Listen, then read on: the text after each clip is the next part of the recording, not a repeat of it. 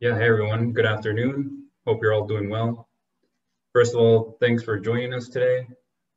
I am Sebastian Bernal, a third-year electrical and computer engineering student here at Carnegie Mellon. I'm also one of the community outreach chairs for the Society of Hispanic Professional Engineers. We're an organization that strives to empower the Hispanic community and just raise STEM awareness in general. And so, yeah, it's a pleasure to be here today. But I'm also joined alongside Anais.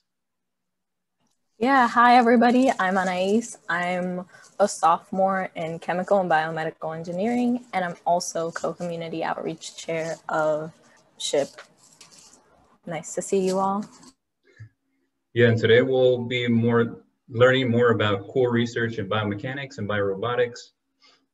We'll specifically look at, for example, how some animals have influenced animal behaviors and structures in engineering design, and how you can start doing your own research and projects involving biomechanics and biorobotics. To start off, you probably come across these concepts already, but we want to gauge your preliminary physics knowledge. And so some questions on the Zoom polls are going to pop up. Feel free to answer those. But we'll start up with the first question, which is, what best describes a force? A push and pull, a movement, a resistance to movement, or Star Wars? So I'll give you around 30 seconds to answer that, and then we'll share the results.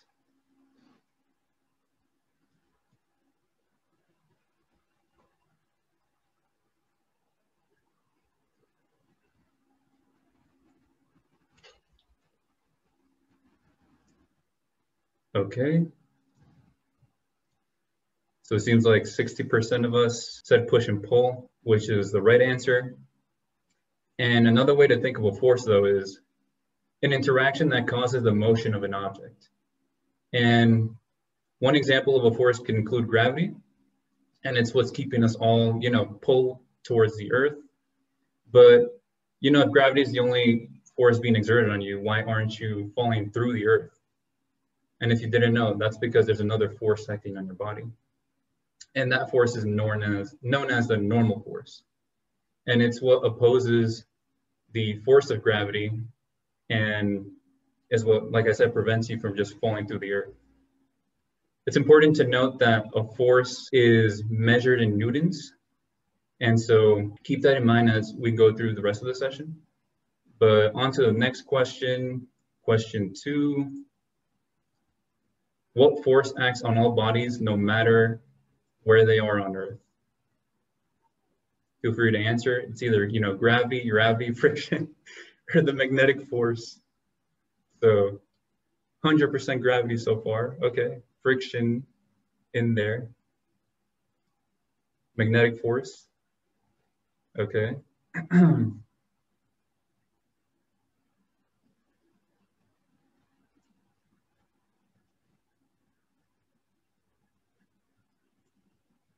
So yeah, almost everyone answered gravity, which is the right answer.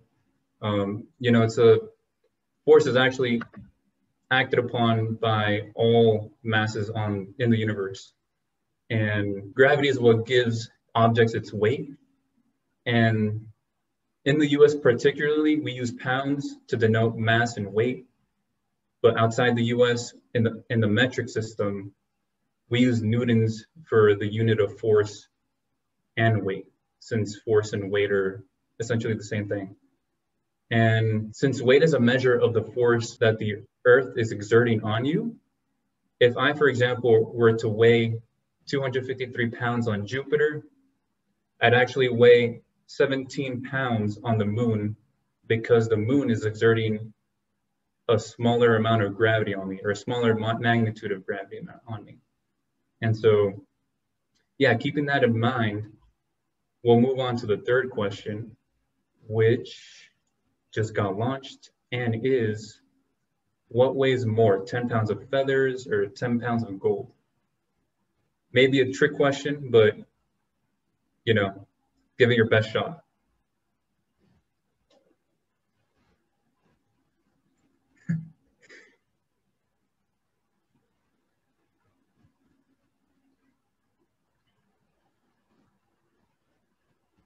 glad to see that a lot of people have taken away, some knowledge from these sessions. That's really cool. Yeah, and the correct answer, there's actually two of them. They weigh the same amount because they're both 10 pounds. And as I mentioned before, weight is just a measure of, how strong the earth pulls on an object. But yeah, they actually have the same mass because they do have the same weight. And since the force of gravity is just a product of mass and acceleration, we see that the amount of weight and mass is just exactly the same. And so moving on to the last question. Let's see, question 4. What does this equation calculate? The poll is up. And just so you know, it's the backbone of all mechanics. And it's pretty important, especially since we're talking about biomechanics. So, yeah.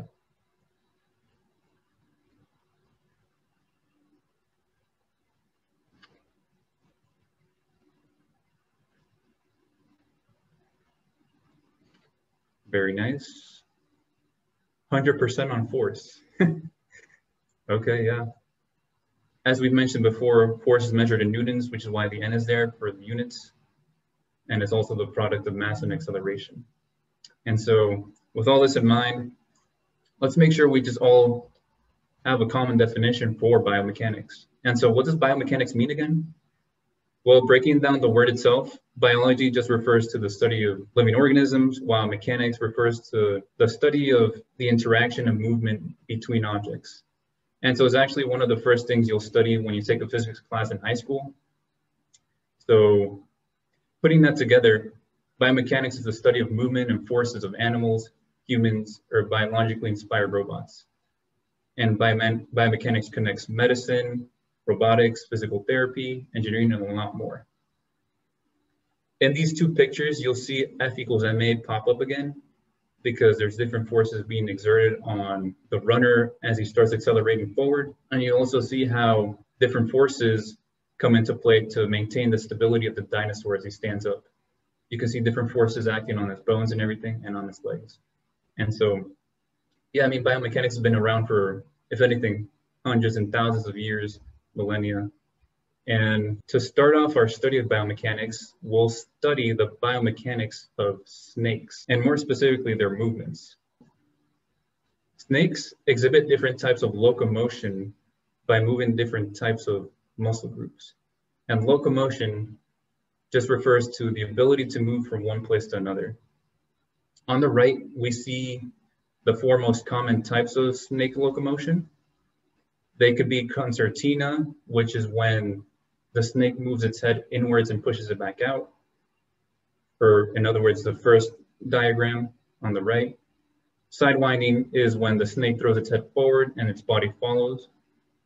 So the snake moves forward sideways, while caterpillar, or rather sidewinding, is when the snake throws its head forward and the snake kind of wiggles around. And caterpillar is finally when the snake's muscles contract to move forward in a rippling motion. And to better see how the snake moves, we'll take a short look at this clip.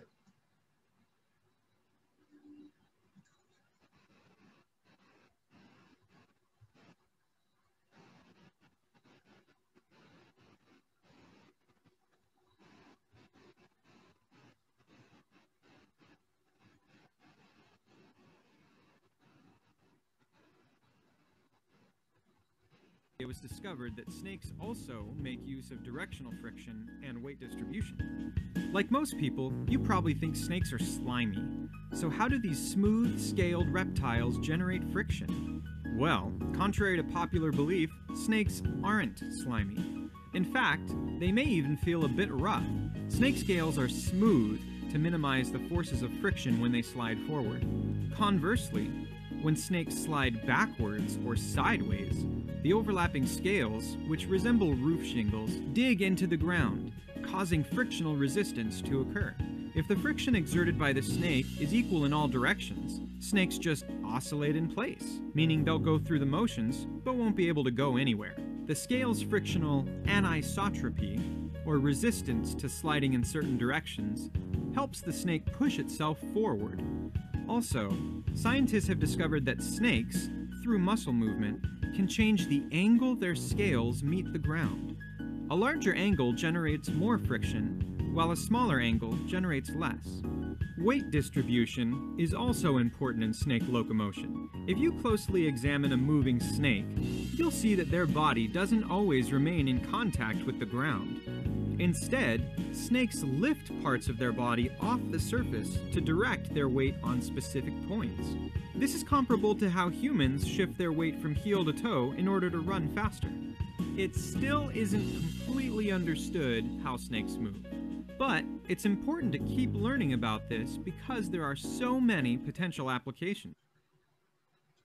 Yeah, and so as we saw from the video, friction is a force that plays a big role in snake movement. And friction is just a force that resists the movement of objects. And so because the snake scales exhibit friction in various directions, the snake's muscle movements allow it to optimize its movement and just exhibit different types of locomotion as we saw, or as we see in the diagram on the right. By moving its muscles in different types of ways, the snake can optimize its movement for whatever environment it needs to adapt to. And so the video also mentioned, though, that there's plenty of applications for this kind of movement. And as we'll see, snakes have actually inspired a lot of robotic design. And in this clip, we'll take a look at some of the snake-inspired robots developed at Carnegie Mellon. Some applications include search and rescue. Here we see a snake robot being powered by a tether coming out the roof of this abandoned building. It's a disaster site, and so, the snake needs to navigate through a lot of tight volumes and small spaces. And in a disaster site like this, it's really important to just maintain the security of all the humans and rescuers involved. Another thing about this robotic design is that it has a camera in the front and a microphone, meaning that the rescuers can communicate with, whoever's in the building and get a sense of the damage done inside the building. We also see here how it's easy to deploy because the dog can easily just run through the site, deploy the robot, drop it down, and the snake can just move around just like it would in nature. Another application includes scouting and recon. Here we see how the snake is able to move to high vantage points, and with this camera, just provide surveillance and everything. We also see more closely how the snake is composed of a lot of different links, and those are actually a lot of different motors that actuate and allow for the type of snake robotic movement. And yeah, another thing is that it allows for the versatile different types of motion as we see here. It can spin, it could roll, it could climb, it could swim. And so, yeah, these snake robots have a lot of applications. And we'll take a look at a way or other ways in which other animals have influenced engineering design. But yeah, these are just a few examples of how snake robots could be used for things such as search and rescue and scouting and navigation. So in this clip, we'll see how a hobby as simple as bird watching can inspire innovation and creativity. In 1989, Japan's Shinkansen bullet train had a problem. It was fast, really fast, like pushing 170 miles per hour fast. But every time it exited a tunnel, it was loud. The noise was coming from a variety of sources, but whenever a train sped into a tunnel, it pushed waves of atmospheric pressure through the other end. The air exited tunnels with a sonic boom that could be heard 400 meters away. In dense residential areas, that was a huge problem. So an engineering team was brought in to design a quieter, faster, and more efficient train. And they had one secret weapon. Eiji Nakatsu, the general manager of the technical development department, was a bird watcher. Different components of the redesigned bullet train were based on different birds. Owls inspired the pantograph. That's the rig that connects the train to the electric wires above. Nakatsu modeled the redesign after their feathers, reducing noise by using the same serrations and curvature that allow them to silently swoop down to catch prey. The Adelie penguin, whose smooth body allows it to swim and slide effortlessly, inspired the pantograph's supporting shaft, redesigned for lower wind resistance. And perhaps most notable of all was the kingfisher. The kingfisher is a bird that dives into water to catch its prey. The unique shape of its beak allows it to do that while barely making a splash. Nakatsu took that shape to the design table. The team shot bullets shaped like different train nose models down a pipe to measure pressure waves and dropped them into water to measure the splash size. The quietest nose design was the one modeled most closely after the kingfisher's beak. When the redesign debuted in 1997, it was 10% faster, used 15% less electricity, and stayed under the 70 decibel noise limit in residential areas. And it did all that with the wings of an owl, the belly of a penguin, and the nose of a kingfisher. There's a name for design like this. It's called biomimicry. Yeah, and biomimicry actually can reach as far as space, as we'll see next. So bio-inspired design, as we just saw, can inspire something like the design of the latest bullet train, but it could also inspire the cutting-edge spacecraft that's going to explore Venus. And so maybe you're aware of this, but Venus is actually Earth's sister planet. And we refer to Venus as that because Venus has a similar mass and density to Earth. But yeah, the Breeze mission concept is an idea for a Stingray-inspired spacecraft. It's innovative in the sense that it adopts the skeletal structure of a stingray to reduce the amount of power needed for navigation and long-term flight. So yeah, imagine a stingray just flying through Venus, you know, a planet millions of miles away. And so let's take a closer look at the actual design. Previous Venus missions relied on balloons and gas tanks for flotation and altitude control. But as you can see here, this bio-inspired design eliminates the need for all that extra mass. If anything, all you need is a set of kind of flapping wings, and that's exactly what the spacecraft exhibits. It mimics the behavior of a stingray for thrust generation through the Venetian atmosphere. And the size of the aircraft can do twisting and flapping just like a stingray can. And the design also takes advantage of the strong winds in the Venusian atmosphere. And all of this is controlled through the use of a tension-based system, as you can see in the middle of the diagram on the top. Those wires adjust accordingly to move around different types of forces and allow for the twisting and the flapping of the wings. Here's how the movement would actually look. Here we see just a stingray just flapping its, you know, the sides.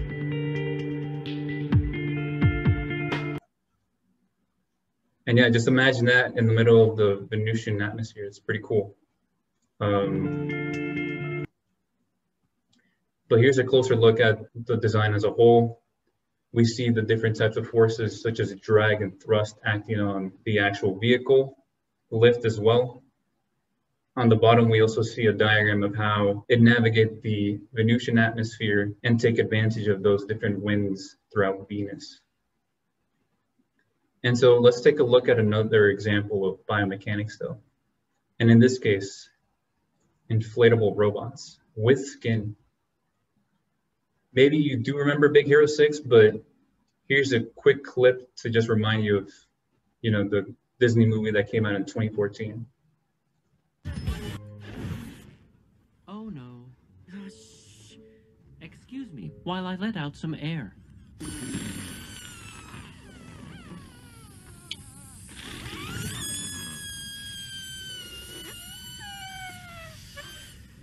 Are you done? Yes. So yeah, in this movie, Baymax was a robot whose purpose was to be a healthcare provider. And he's also depicted to be an inflatable robot. And the whole concept behind Baymax was actually developed at CMU. So let's study a bit more of the biomechanics behind Baymax's development at CMU. The biomechanics of Baymax's arm. It's the perfect example of how mechanics and biology come together, because here we see, for example, artificial muscles and joints come into play, as well as artificial skin. Those artificial muscles are encompassed. Those white tubes can mimic the flexion and relaxation of muscles, and they do this through the inflation of those tubes. By inflating those tubes as necessary, the designers can actually cause the opening and closing of the robotic hand.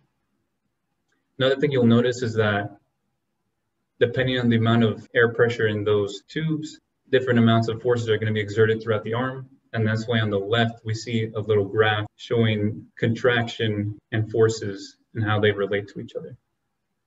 And in the middle of the picture, you also see how joints are encompassed by different types of motors. And motors in general in robotic design are really prevalent and really useful. And so what does Baymax actually look like though? Well, here he is. Here's a quick clip of what he actually looks like. You can see the inflatable, I guess, skin. And on the right, you see a picture of him without, I guess, his mask and everything. You know, not too appealing, but definitely still a work in development. And it's ongoing work still occurring at CMU. And so if you want to learn more, definitely talk to Anais and I after this session. But yeah, now that you've been exposed a bit more to just examples of biomechanics in general, Anais is going to talk about how you can get involved and how you can start doing your own research in biomechanics. So yeah, hopefully, what you got from Sebastian's part is that biomechanics is basically everywhere. So a way you can kind of start looking into your interest, hopefully you're interested, in biomechanics is reading up on the real world and more research being done on the field.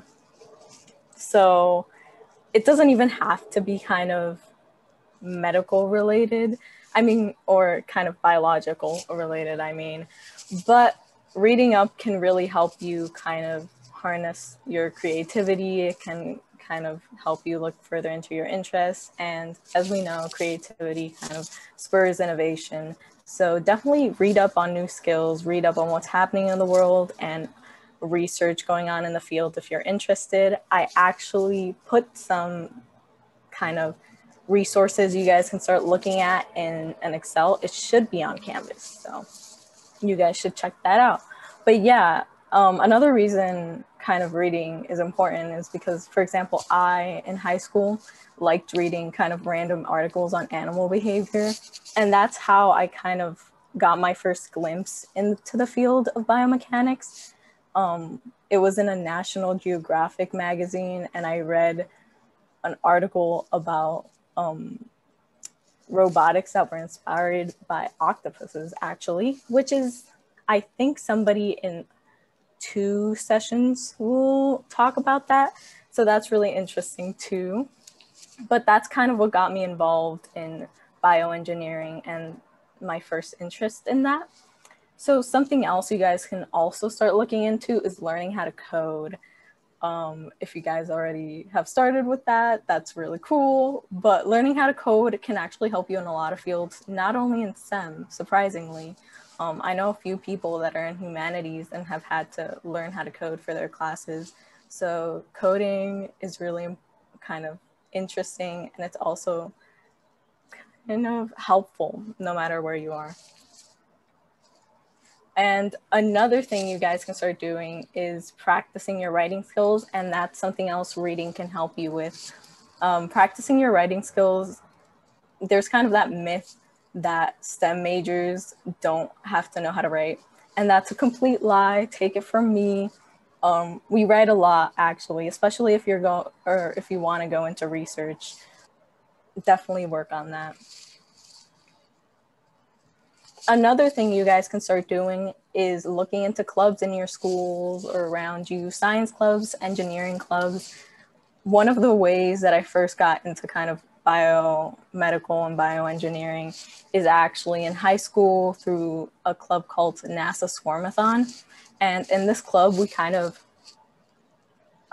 to develop an algorithm, and this algorithm was based on ants. and the way that ants kind of search for food. And when they find the food, they leave a pheromone track to attract other ants. So these swarmies, as shown in the picture, were kind of based on the behavior of these ants. So when they found like a rock in space or whatever, they would leave or kind of leave a trail for other swarmies to kind of go in that area and look around that area. And if there's not that many science clubs or engineering clubs around you, don't be scared to make the club. It's not that bad. It's not as scary as it seems. And kind of just whatever your interest is, I'm sure other people in your school or other people around you are interested in it too. So don't be scared to make a club.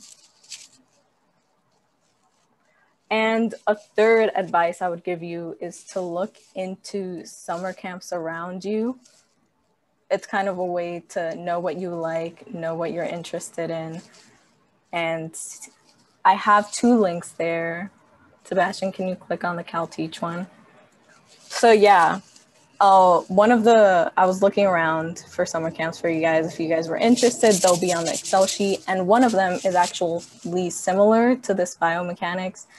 This is for all ages, and it has a bunch of sessions on biomechanics and just biology and how to get started too. There's a lot of college readiness sessions in this program, and you guys can still sign up, and it's virtual. So great opportunity. It's free if you guys want to check that out.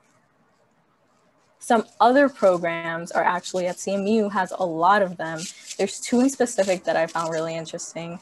There's one in artificial intelligence, if you guys want to look into that. This one's for high schoolers or kind of upper high schoolers, but if you're interested, it's a really awesome opportunity to get hands-on experience. And there's also another one on computational biology, another way to kind of get introduced to the field, and really awesome opportunity if you guys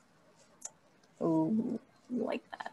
So yeah, there's many more on the Excel sheet, and I kind of wanted to leave the ground open to see if you guys had any questions. We have like 1 minute left, but. Yeah, our contact information is going to be found on the Canvas page soon, so feel free to reach out.